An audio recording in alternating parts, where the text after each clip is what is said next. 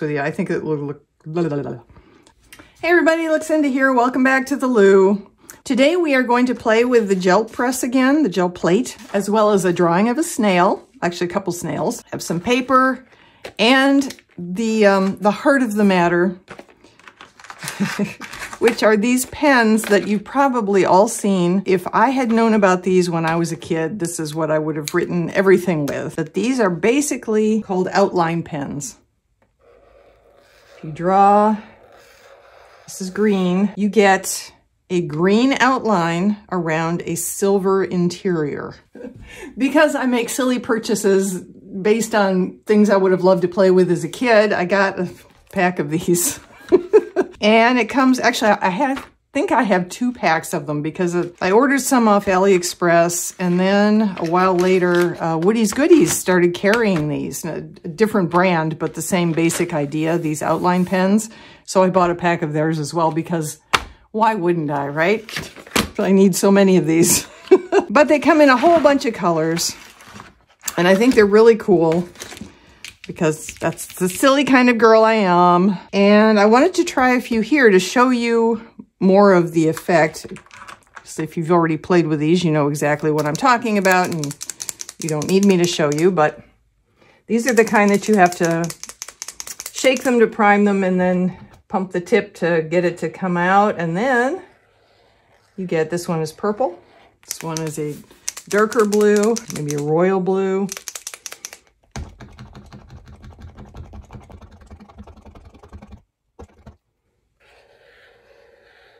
It's a blue.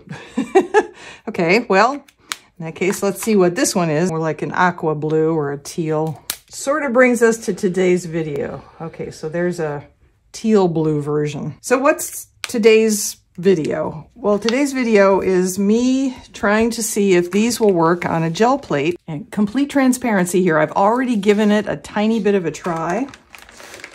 If you look at this corner here of my gel plate. For those of you who are new, my gel plate is as stained as it is because I use it a lot, and alcohol inks will stain gel plates. I've done quite a few alcohol ink things here, but what I wanted to show you was right here. This is me attempting to do a little test of the green one, and I don't know if you can see it. There is no green outline. So what happens when you use these on paper is completely different than what happens when you use these on a gel plate. Don't know why, don't understand the chemistry of it, but that's what happened. So in spite of that, I'm going to go ahead with today's project, which is we are going to copy through the gel plate another one of my snail drawings here. So we are going to have a play with these on the gel plate, let it dry, see if we can do a pull and get it to come off on some paper. And let's see how it looks. We'll use brown. That makes a certain amount of sense. And the 2 blues. How about that? That's plenty. Okay. Pull this over here. See if I can get this to look remotely like some sort of bizarro snail. I mean, it is pulling the color. I am getting the color of the marker. It just isn't really separating out.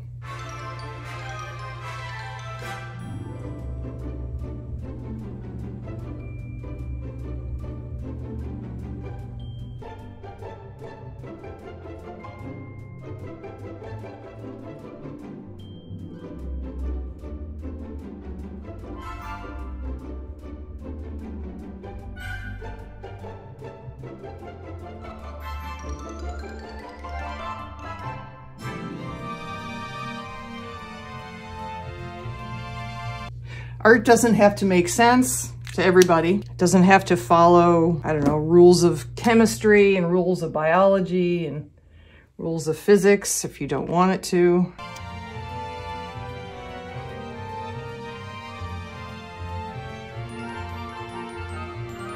Well, that started to separate out. Did you see that? That was the dark blue, the 2 eye stalks, antenna, tentacles, they're called. So there is some color silver separation going on here. Not a whole lot, but some.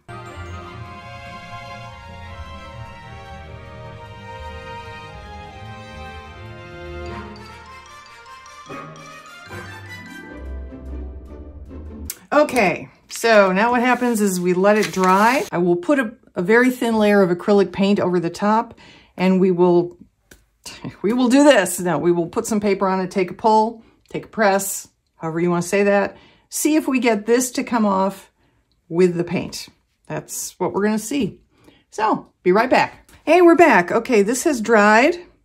And now I was torn between doing a white paint on top to pull with or a black. I'm going to go with the black just because these are such pretty metallics, and I think it'll be really striking if we can get it off. It'll show up on black. You see, I'm not filled with a ton of confidence here, but you know, if it works, it'll look great.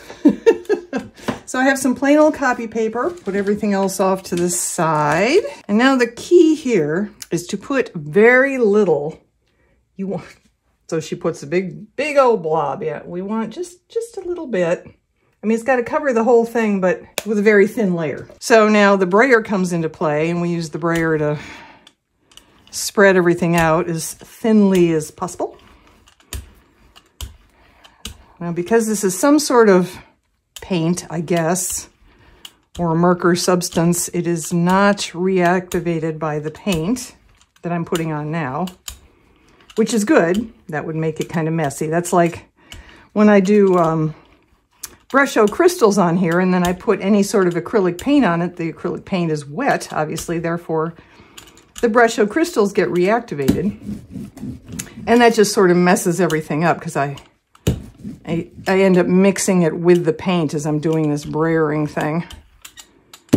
And I'm taking excess paint off. I really just want a thin layer. And the idea of the paint is to bond with the paper and the marker that I just put on the gel plate. And that's how we're going to theoretically get the whole thing to come off on the paper. So let's give it a try. Cross your fingers, gang.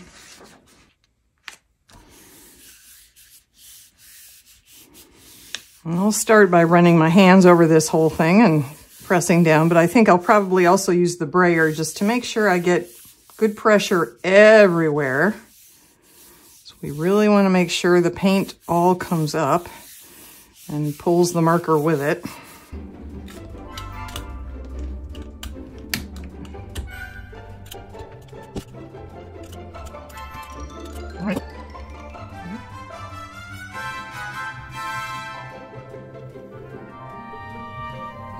Oh, it does seem to be working somewhat. Yeah. I may have put on such a thin layer of the black that now it's not all going to come up. Oh, that's a shame. Well, we're getting some of it.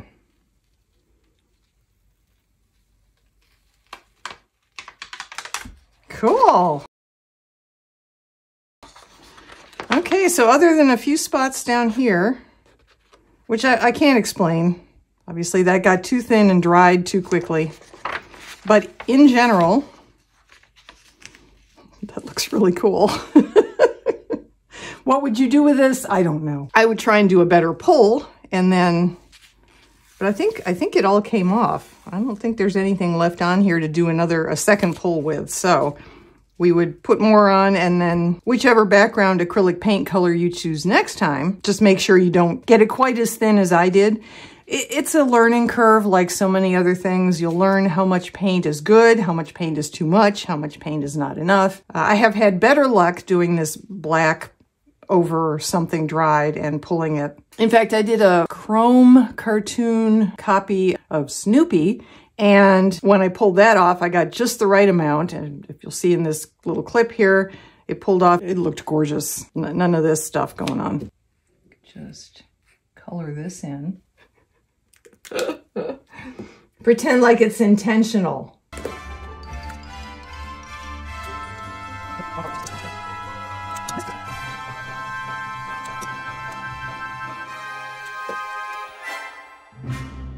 There, looks completely normal now, right?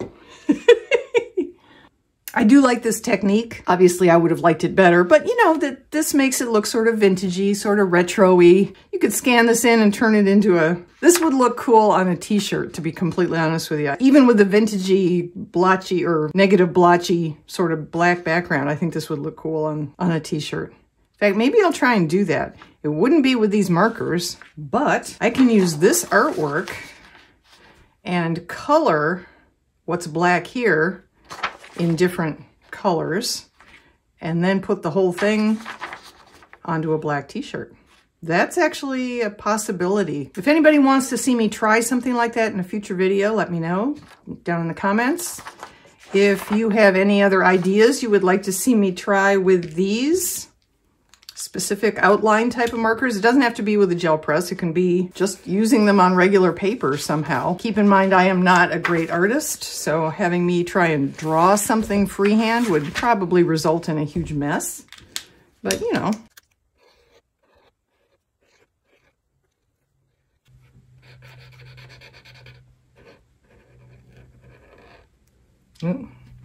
Okay, so if you cover one outline up with another outline, you negate both of them. So I have to do that inside the other one. Well, they smell good. I'm surprised. I didn't think they would, but they do. They smell kind of neat. Not chemically at all, not like dry erase markers or something. I guess that's so kids can use them. Another possibility, and I don't know, I have no idea if this would work or not. So if I drew something with these on watercolor paper, which will not bleed through, it's almost cardstock, basically. And then I use some alcohol inks to fill in other areas. It might work, it might not, it might just be a mess. That's something else we could try at some point. So let me know what you think. Where would you use this? If you were going to do something with this, what would it be? And please don't say put it in the trash can. Please be more inventive than that. Oh my gosh, I have fun playing today. This is me being silly with stuff. But half of what I do is because I just want to have a play with things and see what they do. Actually, more than half of what I do is that. So please like, share, subscribe, all that good stuff. I will see you in the next video. Stay safe until then.